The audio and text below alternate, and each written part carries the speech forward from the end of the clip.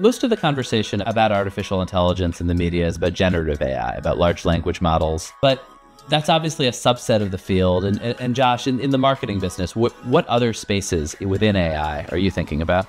Predictive AI is a really important field and something we've been investing heavily in as a company and within our marketing function. For the last decade, my teams have been looking at every single aspect of how we go to market, across measurement, across creative, across every pixel and every frame, and really using AI now to understand what's contributing to the bottom line. And when we get this right, the really clever part is we can start predicting through predictive AI what outcome we're going to get from a piece of creative before we spent any money behind it. A second use of predictive analytics we're really excited about and finding incredibly powerful is within our outcome-based planning approach.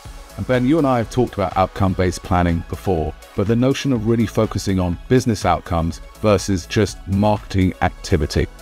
It's a really smart, clever way to deploy budgets efficiently, effectively, but accountability to the CFO.